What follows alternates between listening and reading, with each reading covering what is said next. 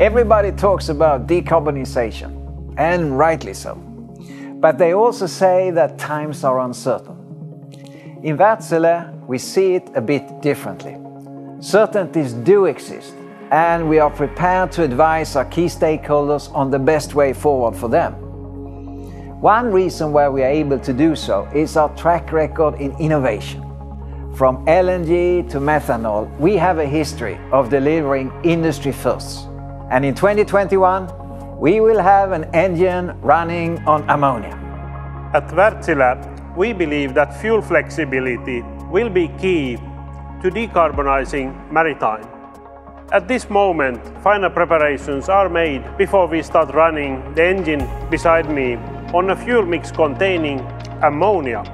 Together with our partners Repsol, Knudsen OAS, Equinor and Sustainable Energy Catapult, we are conducting the world's first full-scale development and test program for an ammonia-driven combustion engine. Next door, right here in Vaasa, we are preparing to test another very promising green fuel, hydrogen.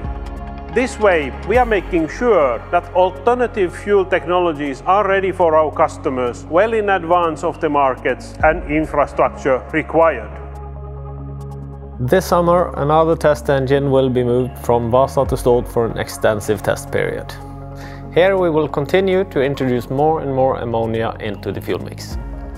The combustion engines offers enormous potential for rapid carbon emission reduction. Fuel-flexible engine technology provides an upgrade path for existing and new vessels, from transition fuels to green fuels. This R&D project can bring carbon-free energy production to shipping in a matter of just 3 to 4 years.